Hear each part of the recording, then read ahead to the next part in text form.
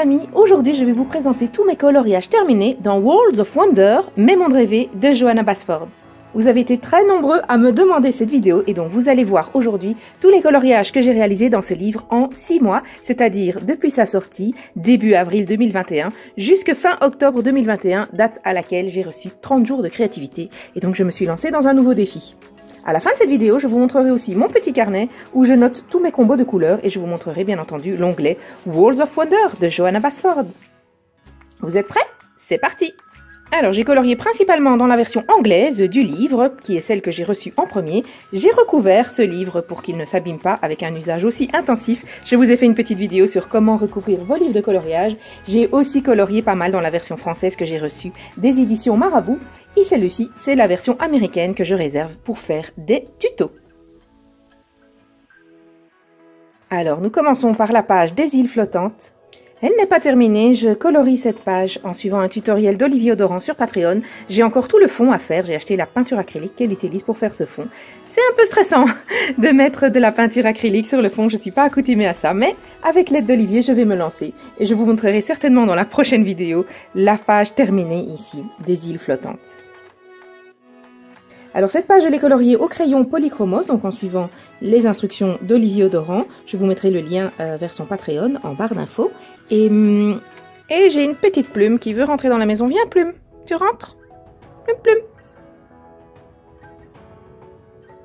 Alors ici c'est la page de l'oiseau chanteur, c'est le nom du tutoriel, donc vous trouverez le coloriage complet de cette page sur ma chaîne. Je vous mettrai en barre d'infos la liste des parties 1 de tous les coloriages que j'ai fait sous forme de tuto dans ce livre. Voici la page d'origine, ça c'est bien d'avoir le livre en double ou en triple, c'est que je peux vous montrer les transformations que j'ai faites sur la page.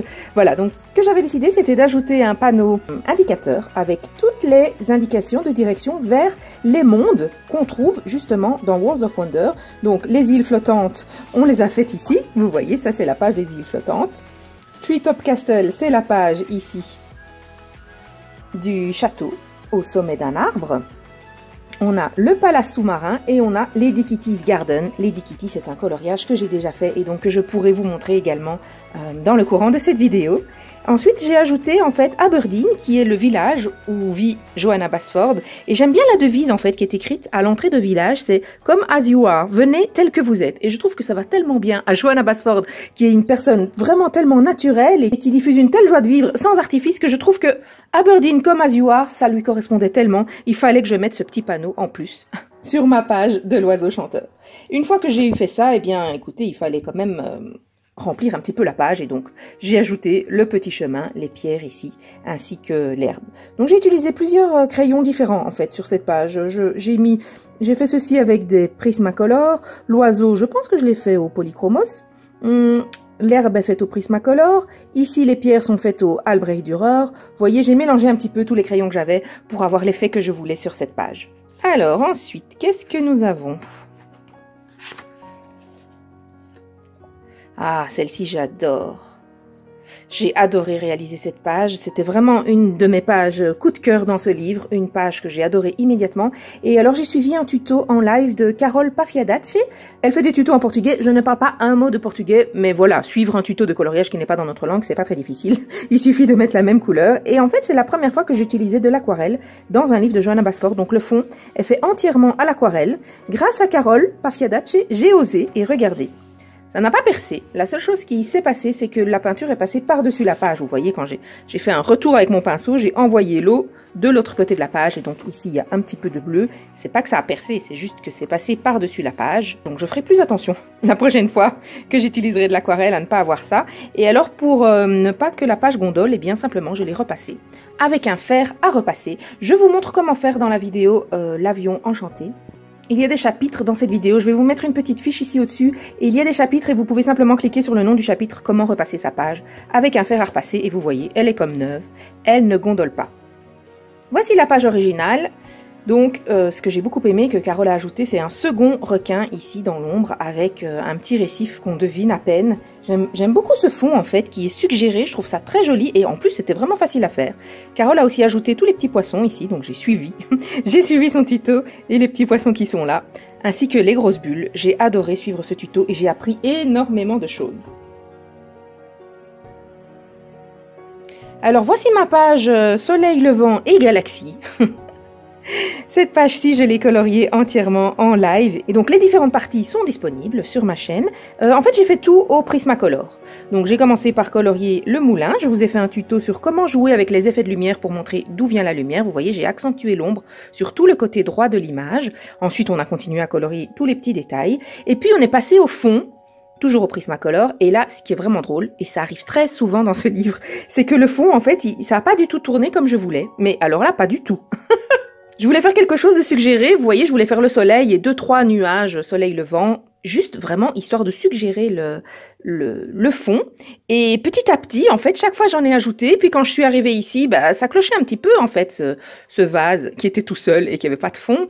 Donc j'en ai discuté avec les personnes qui étaient là pendant mon live, et tout le monde en a conclu que je pouvais descendre avec le ciel. Et donc, je suis descendue jusqu'ici avec le ciel, et finalement, j'aime beaucoup, mais c'est une page qui n'a pas du tout tourné comme je voulais. Je voulais faire quelque chose de très basique, très suggéré, on va dire. Et là, il y a un fond complet au crayon de couleur, ce que d'habitude je ne fais jamais, parce que je trouve que c'est beaucoup trop long de faire les fonds au crayon de couleur. Mais ici, ça a franchement relativement bien marché. Je suis très contente de l'effet final, même si c'était pas celui que je voulais au départ. Et ça, c'est quelque chose qui arrive vraiment très souvent avec Worlds of Wonder, c'est que on dirait que les pages du livre choisissent leur destinée. Je sais pas si vous avez déjà eu ça, mais moi c'est pas la première page avec laquelle ça m'arrive. Je commence un truc et alors ensuite ça tourne, mais pas du tout comme j'avais prévu. Au fur et à mesure que je colorie, oulala, je m'éloigne de plus en plus de mon objectif, mais je suis emportée par la page en fait. Et finalement, ça mène à un résultat que j'aime beaucoup, mais qui n'est pas du tout ce que je voulais. Voici la page de départ. Vous voyez ici, je n'ai pas changé grand chose. Quant à la page d'à côté, ben, je n'ai pas ajouté de motif, uniquement le fond et l'effet orbe ici, que j'ai fait à l'intérieur de ce cercle. Alors pour cette partie-ci, j'ai suivi un tutoriel d'Olivier Audorand. Pour les vagues, j'ai suivi un autre tutoriel qu'elle avait fait dans Forêt Enchantée. Celui-ci, c'était un tutoriel dans Johanna's Christmas. J'ai repris le motif parce que je l'avais trouvé tellement joli. Je vais vous le montrer comme ça, vous avez une idée. Voilà, c'est ce motif-ci. Je l'ai repris ici pour avoir le même genre d'effet. J'avais vraiment beaucoup aimé suivre ceci. Et alors, le fond ici, je me suis basée sur un tutoriel Galaxie, toujours d'Olivier Audorand. Ce tutoriel fond est gratuit sur sa chaîne YouTube, donc vous pouvez le trouver facilement. Je l'ai changé un petit peu parce que ça correspondait pas tout à fait à ce que je voulais, donc j'ai fait un petit peu comme Olivier. Ensuite, voilà, je suis partie en freestyle, à ma façon, avec des pastels tendres et des pans pastels. Et donc finalement, mon effet Galaxie ici me convient vraiment bien. Il est un petit peu inspiré d'Olivier, mais il est aussi un petit peu inspiré par moi-même. Les tutoriels dont je vous ai parlé ici sont des tutoriels payants qui sont sur la plateforme Patreon. C'est une plateforme sur laquelle vous versez un montant tous les mois. Et avec ça, vous avez droit à des tutoriels exclusifs. Et donc, ces deux tutoriels-là sont payants sur Patreon. Alors, j'ai eu un malheur avec ma page. C'est que j'avais mis du drawing gum sur tout le pavillon chinois, ici, tout ça. Et sur la vague aussi. Pour pouvoir peindre mon aquarelle sans faire attention aux motifs, à ne pas déborder sur les motifs. Et donc j'étais toute contente d'avoir acheté ce drawing gum-ci de PBO qui est un stylo à drawing gum, vous voyez. Je me suis dit, waouh, ça va être super pratique, ça va aller super vite. N'achetez jamais ça, les amis. En fait, ça a mis une couche tellement fine de drawing gum sur ma page que je suis plus arrivée à l'enlever. Alors j'ai tout essayé pour l'enlever, hein. Donc j'ai fait la méthode traditionnelle, frotter au doigt, ça partait pas. Ensuite j'ai essayé avec une gomme, ça partait pas. Ensuite j'ai mis un petit peu de cellophane sur mon doigt parce que ça accroche un peu plus, ça partait toujours pas. Et donc en désespoir de cause, figurez-vous les amis que j'ai pris du papier de sable, du papier de verre très très fin, et j'ai frotté avec du papier de verre pour enlever le drawing gum. Je le sens d'ailleurs encore ici sous mes doigts, ce drawing gum. Et non, il partait toujours pas. Mais alors le pire, c'est que quand je frottais avec le papier de verre, ce qui s'effaçait, c'était les lignes noires, les lignes d'encre, mais le drawing gum bleu qui était au-dessus, il partait toujours pas. Et donc, ça a été la catastrophe. Ce coloriage, j'ai failli l'abandonner. Je me suis dit, mais je vais jamais y arriver. Je dois colorier au-dessus du drawing gum. D'ailleurs, il y a des endroits où ça se voit encore. Vous voyez ici, par exemple, sur le bateau, vous avez deux teintes là, au bout. Eh bien, justement, c'est parce qu'il y a du drawing gum sur la partie de droite. Vous voyez ici que mon crayon n'a pas accroché. C'est à cause du drawing gum. Donc j'ai failli abandonner. Mais comme c'était un coloriage en duo avec Gabriel Color et que lui avait fini sa page et qu'en plus il m'encourageait, adorable comme il était, en me disant « Mais oui, ta page est trop belle, continue Barbara, j'ai confiance en toi !» Merci Gabriel. Eh bien, à un moment, je me suis dit « Bon, bah tant pis, on va colorier au-dessus de ce drawing gum qui ne s'en va plus. » Donc j'ai commencé au crayon, évidemment ça n'accrochait pas. Donc finalement j'ai dû mettre du marqueur, des Stabilo Pen. J'ai mis du marqueur par-dessus, puis j'ai repassé au crayon. L'un dans l'autre, à la fin. Je suis quand même contente d'avoir persévéré parce que oui, on voit plus trop en fait qu'il y a du drawing gum dessus. Je pense que ça va, c'est plus ou moins passé inaperçu à la fin. Donc j'ai bien fait de persévérer, mais donc n'achetez jamais ça. Vraiment, il faut mettre une couche suffisamment épaisse pour qu'elle s'enlève facilement quand vous la frottez avec votre doigt. Et peut-être aussi, je pense qu'il ne faut pas attendre trop longtemps avant d'enlever son drawing gum. Là, j'ai fait mon fond, puis j'ai laissé le livre pendant 2-3 semaines.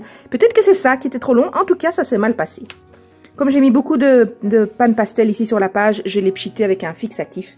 Comme ça ne se reporte pas sur la page suivante et ça reste bien propre et bien net. Alors, continuons notre aventure dans Mes mondes rêvés. Celle-ci, c'est une page vraiment que j'adore. Je pense que je vais la faire bientôt.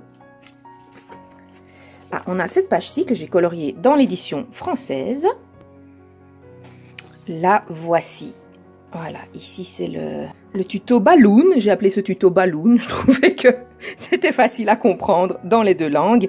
Le tuto montgolfière, donc j'ai fait le ballon avec du gesso. En fait, j'ai mis d'abord une couche de gesso pour effacer tous les motifs et ensuite j'ai colorié avec du Derwentting Tense dessus. Donc le Derwentting Tense sur le gesso, en fait, ça donne un effet vraiment très intense. J'ai vraiment beaucoup aimé l'effet que ça faisait. La seule erreur que j'ai faite, c'est que j'ai mouillé en fait mon drawing gum pour l'aplatir et du coup, ça a abîmé la page. Vous voyez ici, la page est légèrement plissée. Et donc ça, j'ai pas essayé de passer le fer à repasser dessus. Mais c'est une bonne leçon à retenir, le gesso, il ne faut pas le mouiller. Sinon, c'est trop d'eau dans votre livre de coloriage. Pour la partie dorée, j'ai utilisé un petit peu de Coliro Pearl Colors, couleur dorée. Le bateau ici, je l'ai colorié avec... Je vais vous zoomer comme ça, vous le voyez un petit peu mieux. Voilà, le bateau ici, je l'ai colorié avec des Faber-Castell polychromos. Je trouve que pour l'effet bois, ça fonctionne bien, les polychromos. J'aime bien les nuances marron qu'ils ont. Et j'ai aussi utilisé des feutres. Triplus Fineliner pour faire les petits motifs dans le bois. Et alors les vitres, je les ai faites tout à la fin parce que je voulais que ça reflète justement mon fond et donc il fallait que je fasse le fond d'abord pour savoir dans quelle couleur j'allais faire les vitres. Bon, j'avais une idée bien précise pour ce fond, mais j'étais pas sûre que ça allait marcher. Je l'ai fait avec des pastels tendres et la majeure partie ici au-dessus c'est des pannes pastel. Le tuto entier est disponible sur ma chaîne si vous voulez voir précisément en temps réel comment j'ai fait. Et ensuite j'ai ajouté la mer et vous voyez j'ai simplement dans les vitres repris les mêmes couleurs qu'il y a dans le ciel ici.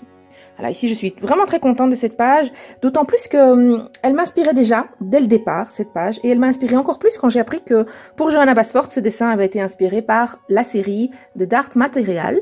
Et c'est la série inspirée du livre La boussole d'or de Philippe Pullman. Et j'ai adoré ce livre. J'ai jamais vu la série, mais j'ai adoré ce livre. Et donc, voilà, c'est double inspiration. Déjà, cette page m'inspirait, me donnait envie de voyage et d'évasion. Mais en plus de savoir que Johanna BASFORD a été inspirée par une histoire qui m'a moi-même transportée quand je l'ai lue, alors là, c'était... Tous les ingrédients étaient réunis pour que je m'amuse vraiment, vraiment bien à colorier cette page. Alors ici, on a la double page de l'avion. J'ai une affection toute particulière pour cette page. Figurez-vous qu'au départ, j'étais pas super inspirée en fait par la page de l'avion, je vais vous l'avouer. Je savais pas trop comment colorier toutes ces petites choses qui passent derrière. Et donc j'avais décidé d'utiliser cette page pour faire un tutoriel Derwentting Tense pour débutants en live. Et donc l'idée c'est qu'en fait j'ai commencé ici et j'ai montré comment faire des dégradés Derwentting Tense pour débutants avec toutes les couleurs qu'on peut faire les dégradés en Derwentting Tense, toutes les couleurs qui vont bien, en suivant plus ou moins l'ordre des couleurs de l'arc-en-ciel. Donc ça c'était mon idée au départ, d'aller jusqu'au bout pour vous montrer tous les combos, enfin tous les combos il y en a d'autres bien sûr, mais certains combos qui vont très bien ensemble en Derwentting Tense et c'est très bien comme page parce qu'en fait ça vous permet de faire un exercice sur une page quand même assez grande, donc vous pouvez pratiquer et c'est la pratique. Tout le monde le sait, c'est la pratique qui nous fait progresser en coloriage et donc qui permet ici de mieux découvrir votre Derwentting Tense. Et tout au long de ce tuto, j'expliquais chaque fois des petites astuces sur comment améliorer votre usage des Derwentting Tense. C'était en live et donc quand je suis arrivée au bout de ceci, j'ai fait l'avion parce que ça aurait quand même été dommage de ne pas le faire, l'avion. Je me suis inspirée d'un petit avion que Antoine avait du dessin animé Planes, un petit avion en plastique. Je ne sais pas où il l'a rangé, donc je ne sais pas vous le montrer aujourd'hui. Simplement, j'ai repris les couleurs de cet avion pour m'inspirer. Et ensuite, eh bien, les gens qui suivaient le coloriage en live, ils m'ont demandé de faire le fond. J'ai dit oui, mais le fond, enfin moi je veux bien faire un fond, mais à mon avis, je vais faire un grand fond comme ça, je vais le faire à l'aquarelle. Et c'est long en live, faire un fond à l'aquarelle, ça prend vraiment du temps. Ils ont tous insisté à faire ça. J'ai dit bon d'accord, la semaine prochaine, je reviens, je vous fais un fond. Et puis je discutais avec mon petit garçon Antoine, et je disais c'est embêtant, je voudrais faire un fond nuit, mais ici, nous avons des motifs qui sont bleu foncé. Et donc si je fais un fond nuit, eh bien on ne verra plus les motifs que j'ai dessinés, ils vont disparaître dans la nuit, donc je ne sais pas trop quoi faire. Je vais vous montrer la page vierge pour que ça vous donne une idée de comment c'était. Elle est juste ici. Voilà, vous voyez, il n'y avait rien. Il n'y avait pas de lune ici et il n'y avait pas de montagne. Donc j'en ai parlé à mon petit garçon, Antoine, qui a 11 ans. Et il m'a dit, oh maman, mais tu n'as qu'à faire une lune, comme ça sera clair, derrière là où tu as fait des motifs foncés. Oh, trop bonne idée, Antoine. Donc voilà, aussitôt dit, aussitôt fait. J'ai ajouté ma lune et finalement, c'est quelque chose qui ajoute un point fort, un point focal sur la page et qui ajoute vraiment une dimension supplémentaire. Donc merci Antoine pour ton excellente idée. Ensuite, j'ai ajouté eh bien, les montagnes et les nuages pour donner un petit effet de perspective. Et j'aime vraiment bien le résultat final. Je pense que j'aurais jamais colorié la page en entier, si vous ne me l'aviez pas demandé pendant ce coloriage en live. Donc c'est pour ça que je suis très attachée à cette page en fait, parce qu'ici il y a le petit avion d'Antoine, ici il y a la lune que lui m'a suggérée, et le fait que je l'ai fait en entier, eh bien quelque part c'est grâce à vous tous. Donc voilà, c'est pour ça que je suis très attachée à cette page de l'avion, dans Mes mondes rêvés. Alors, poursuivons notre voyage. Ce livre est vraiment une invitation au voyage. Ici, nous avons le hibou. J'ai appelé la ferme des Fisher-Price dans mon petit cahier. Dans mon petit cahier de notes personnelles, je vais vous montrer cette page. J'ai appelé cette page la ferme Fisher-Price. Il est ici. Voilà, ici j'ai mon essai d'œil de hibou. Ferme Fisher-Price. Et pourquoi j'ai fait une ferme Fisher-Price sur cette page? Eh bien, je l'ai faite parce que quand Johanna a fait un premier flip-through de son livre, la première présentation page par page, elle nous a dit à propos de cette page, en fait, je me pose une question. Est-ce que c'est le hibou qui est géant ou est-ce que c'est la maison qui est toute petite? Elle a dit, moi, je préfère que ce soit la maison qui est toute petite parce qu'un hibou de cette taille-là, je pense qu'il me ferait vraiment peur. Et quand Johanna BASFORD a dit ça, ça a tout de suite fait un déclic dans ma tête, immédiatement. Ça m'a fait réaliser que cette petite ferme ici, en fait, elle ressemblait vachement fort à la ferme Fisher-Price que j'avais chez ma grand-mère quand j'étais petite. Et j'en ai passé des heures à m'amuser avec cette ferme Fisher-Price chez ma grand-mère.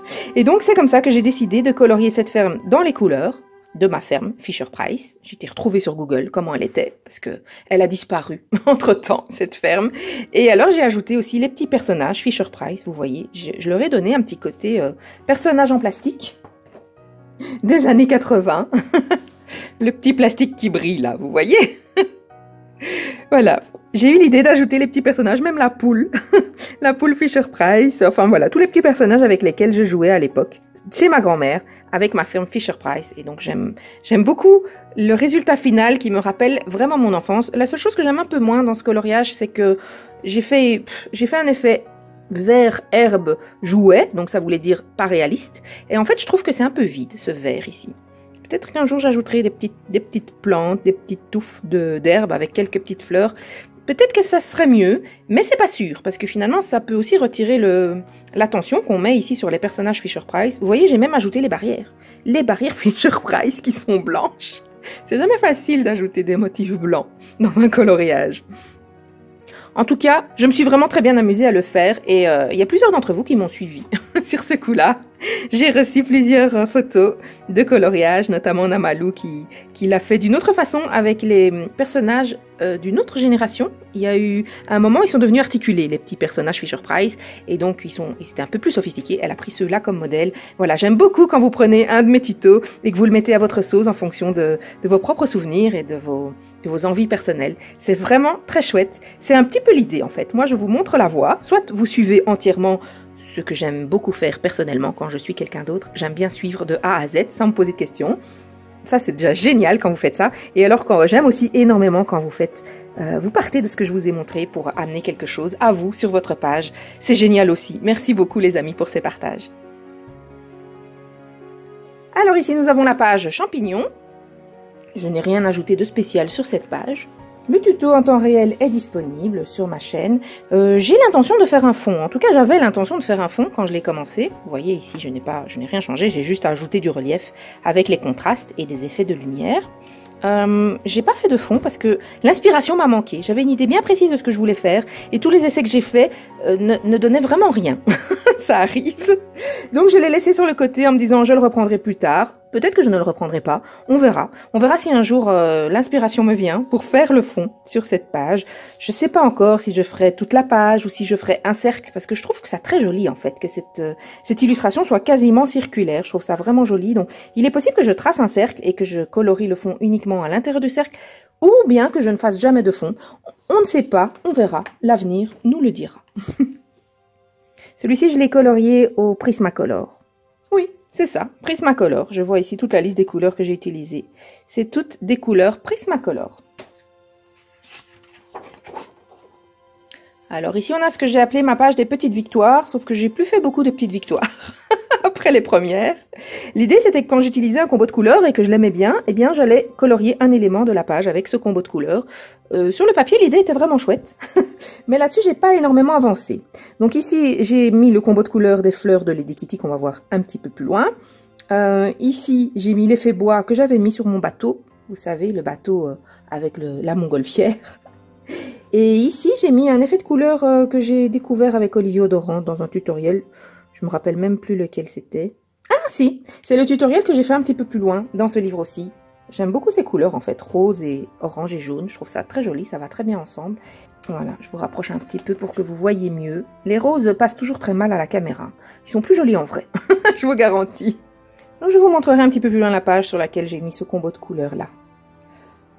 Je l'avance comme je veux, quand je veux, je ne me mets pas de pression, je ne me mets pas de délai. Je ne suis pas obligée de la finir. Le principe en fait que je me suis fixé avec cette page, c'est que quand j'ai envie, quand j'ai 10 minutes, eh bien je fais un petit élément de la page. Quand j'ai envie de colorier un lapin, bah, je fais un lapin. Si j'ai fait un champignon sur une autre page et que j'aime bien mon combo de couleurs, je vais faire les champignons. Et en fait c'est vraiment comme ça que je conçois cette page. Pas de pression, pas de limite de temps, pas d'objectif. Simplement le pur plaisir de colorier.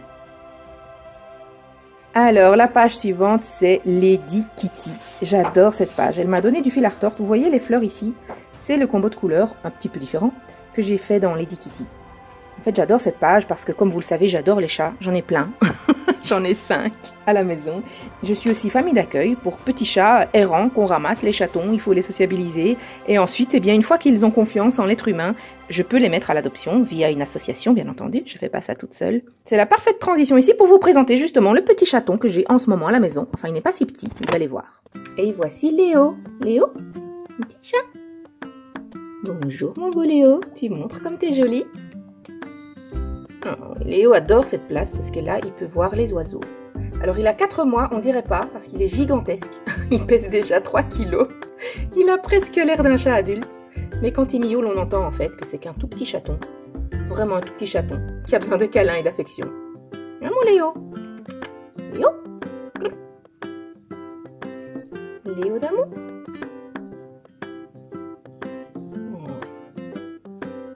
Retour à Lady Kitty, qui m'a bien donné du fil à retordre, comme font souvent les petites chattes, hein, vous savez.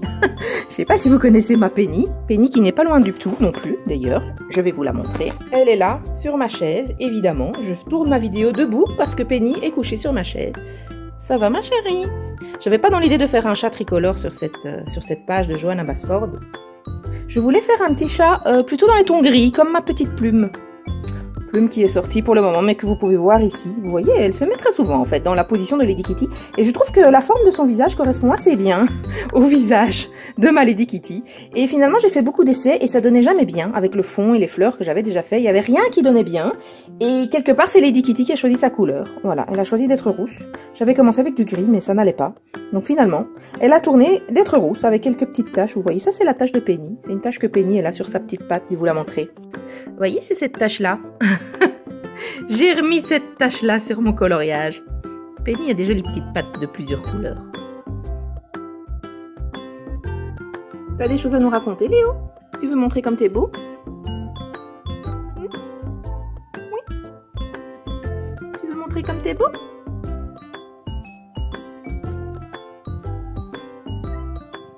Oui. Fais des petits miaulements de tout petit chaton.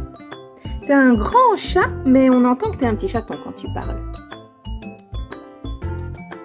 Voilà, j'espère que Léo va bientôt trouver une famille. Les petits chats noirs, c'est ceux qui sont les plus difficiles à adopter. Les gens, ils n'aiment pas les chats noirs, d'une façon générale. Et en plus, il y en a beaucoup. Donc, quand on tombe par bonheur sur des gens qui aiment les chats noirs, eh bien, ils en prennent un, mais il en reste encore plein à l'association. Hein, mon petit Léo, on va te trouver une famille qui te mérite. On va te trouver la famille qui mérite le gentil petit chat que tu es. Que tu es beau. Voilà notre page de Lady Kitty qui nous a emmené un petit peu plus loin que simplement vous montrer la page. Alors, avec quoi est-ce que j'ai colorié cette page? Prismacolor, Prismacolor, Prismacolor, Prismacolor, partout. Et Prismacolor, oui, c'est que du Prismacolor en fait. J'ai colorié la page entièrement au Prismacolor. Même la fourrure, en fait, je l'ai faite au Prismacolor. Ça, c'est assez rare que je fasse les fourrures au Prismacolor. En général, je préfère les polychromos pour faire ça, parce qu'on peut les tailler vraiment bien pointus, et du coup, ça permet d'avoir un effet beaucoup plus réaliste. Mais en fait, ici, je voulais pas un effet réaliste. Je voulais une suggestion de fourrure. Et donc, c'est pour ça que j'ai pris les Prismacolor, comme ça me retenait de faire une fourrure trop réaliste. Je voulais qu'on suggère la fourrure du chat, mais pas qu'on dessine chaque poil. Je voulais quand même quelque chose de facile et d'abordable. Alors, ici, nous avons aussi un petit chat et je l'ai colorié dans l'édition française. Voilà, celui-ci, c'est un tutoriel d'Olivier Odoran sur Patreon. C'est le deuxième qu'elle a fait dans ce livre.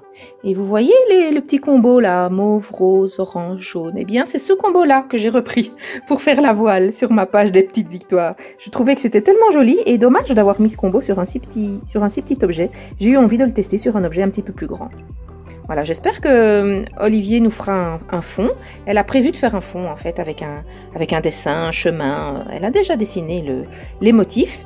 Je sais pas si elle trouvera le temps de tourner une vidéo là-dessus. Elle nous fait énormément de vidéos pour Patreon. Donc je laisse la page blanche, je laisse le fond blanc. Si jamais un jour elle a le temps de nous faire cette vidéo, eh bien je la suivrai avec grand plaisir. Et en attendant, eh bien ma page reste comme ça. Je la trouve déjà très jolie et très festive. J'aime beaucoup les couleurs qu'elle a mises dessus. C'est déjà la fin les amis, il ne me reste plus qu'un coloriage que j'ai fait dans ce livre, c'est celui-ci. Alors c'est un coloriage pour lequel j'ai utilisé exclusivement les crayons Caran-d'Ache Luminance que je venais de recevoir. J'avais un a priori un peu négatif parce que je trouvais qu'il n'y avait pas assez de vert dans cette gamme de 100 crayons.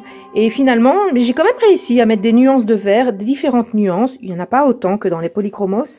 Mais malgré tout, j'ai été vraiment contente de l'effet et je trouve que j'ai pu apporter de vraiment beaux contrastes avec les luminances. J'ai vraiment pu mettre des couches en plus pour augmenter les ombres ici, ce qui a augmenté un peu l'effet nuit de ce coloriage. Et au final, j'ai vraiment beaucoup aimé colorier avec les luminances, même si j'étais pas super convaincue au départ. Ça m'a beaucoup plu de me lancer le défi de colorier une page uniquement avec des crayons. Et le résultat, je le trouve pas mal. Le ciel aurait pu être un petit peu plus uni. Je pense que s'il avait été fait avec ma méthode classique de coloriage du ciel, où je mets une petite couche de Derwent Intense par exemple, et puis du crayon ou du pastel, il aurait sans doute été plus uni, mais en même temps, c'était un petit défi que je me suis lancé, et je trouve que le résultat est vraiment pas mal. J'aime assez bien ma page de ma tente. Je l'ai appelée Circus, ce tuto-là, parce que je trouvais que cette tente, elle ressemblait plus à une tente de cirque. D'ailleurs, vous voyez ici, sur le sol, ce que j'ai dessiné, c'est du sable. J'ai fait une piste d'intérieur de tente de cirque. Je vais plus au cirque maintenant parce que je trouve ça pas bien qu'on enferme des animaux pour le divertissement des humains. Mais quand j'étais petite, j'y ai été quelques fois et j'en garde effectivement un très bon souvenir. Donc j'ai eu envie de faire une tente de cirque ici. Ce qui est chouette, c'est qu'il n'y a aucun animal enfermé dans ce cirque. Vous avez vu? Il n'y a aucun animal sauvage enfermé dans ce cirque. Alors je n'ai pas changé grand chose à l'illustration d'origine. La seule chose que j'ai changé en fait, vous voyez, c'est les petits cercles ici. Je ne savais pas trop ce que c'était, si c'était des cailloux ou des fleurs ou une espèce de plante. Et comme je ne savais pas trop ce que c'était, eh bien vous voyez, j'ai choisi un petit peu les masquer. Et donc j'ai fait un effet mousse au Posca avec des Posca de différentes couleurs. Et je préférais comme ça, je trouvais que ça faisait plus naturel. Alors voilà pour la présentation de tous les coloriages que j'ai réalisés dans ce livre, Walls of Wonder. Pour vous montrer mon petit cahier, je vais vous mettre la double page en toile de fond. Et voici le petit cahier que vous êtes nombreux à m'avoir demandé aussi de vous présenter tous mes petits cahiers. Bon, il y en aurait pour un moment à présenter tous les petits cahiers en fait, donc je profite de cette vidéo pour vous montrer juste l'onglet Walls of Wonder. En fait, ce cahier, c'est mon numéro 4. Depuis que j'ai commencé le coloriage, chaque fois que je fais des essais ou que je veux retenir des combos couleurs, je les mets dans ce petit cahier et vous voyez, il y a des onglets. Ici, c'est Walls of Wonder, ici, c'est Ivy. Et voici tout simplement, en fait, maintenant je note mes combos de couleurs définitifs. Les premières versions de mon cahier, c'était beaucoup plus des essais. Donc vous avez beaucoup plus l'effet essai, donc vous avez 5-6 essais pour les feuilles et tout ça. On a mon petit Léo justement qui vient dire bonjour. Là. Un petit chaton de cet âge-là, il suffit d'un bout de papier et il est content. Ça va mon petit bouchon. Ça va mon joli Léo. Dire qu'il était complètement sauvage quand il est arrivé. Le vétérinaire m'a dit « Ouh, celui-là, je pense pas que vous allez y arriver. Il est vraiment sauvage. Et regardez-moi ça. C'est un parfait petit chat domestique maintenant. » Mon Léo. Oui, tu es un parfait petit chat domestique qui ronronne, qui vient sur les genoux. Comme quoi, avec de l'amour et de la patience, on arrive à tout. Et le gros avantage de ça, c'est que ce petit chat, maintenant, il va pouvoir aller vivre en famille. On n'est pas obligé de le relâcher sur son terrain. Ce qui arrive avec les chats sauvages, quand ils sont trop sauvages, une fois qu'ils sont stérilisés, on est obligé de les relâcher sur leur terrain parce qu'on ne sait pas les mettre à l'adoption. Ils ne se laissent pas enfermer. Mais voilà, Léo, il est parti avec le petit papier. Reviens ici. Reviens ici, mon petit chat. Est-ce que tu veux bien montrer tes yeux? Voilà, Léo est arrivé avec 3 frères et sœurs qui ont tous les 3 trouvé une super chouette famille. Maintenant, c'est son tour de trouver une famille qui va l'aimer autant qu'il mérite. Alors ici, c'est mes combos de couleurs pour le pavillon chinois que j'ai fait au Faber-Castell Polychromos. Et vous voyez, ici, c'est l'huile au moulin. Là, il y a beaucoup de combos. Voilà, pour le ballon, j'avais commencé au Polychromos et vous voyez, j'ai barré et finalement, j'ai choisi de faire des intenses. Ça donnait mieux, les intenses, sur le gesso. Voilà, aussi je fais des pages test. Vous voyez, ici c'est la page test pour mon avion.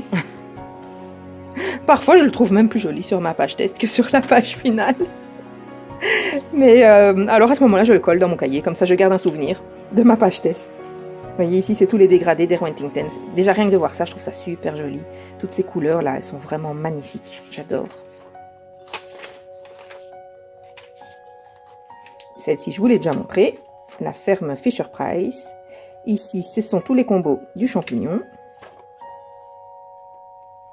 Et les combos de Lady Kitty. Ah oui, on a encore le tuto circus. Voilà les amis, merci beaucoup d'avoir regardé cette vidéo et d'avoir parcouru avec moi les coloriages que j'ai terminés dans Mes mondes rêvés. N'hésitez pas à me dire en commentaire s'il y a d'autres livres pour lesquels vous avez envie que je vous présente mes coloriages terminés. J'ai laissé passer beaucoup de temps, beaucoup trop de temps, depuis ma dernière vidéo coloriage terminé, donc je ne sais pas en faire une exhaustive, sinon la vidéo elle durerait 1h30 je crois. Je crois que j'ai plus fait de vidéos comme ça depuis au moins 1 an, si pas plus. Donc s'il y a d'autres livres pour lesquels vous avez envie que je vous présente mes coloriages terminés, n'hésitez pas à me le dire en commentaire et je me ferai un plaisir de vous faire une vidéo similaire avec d'autres livres.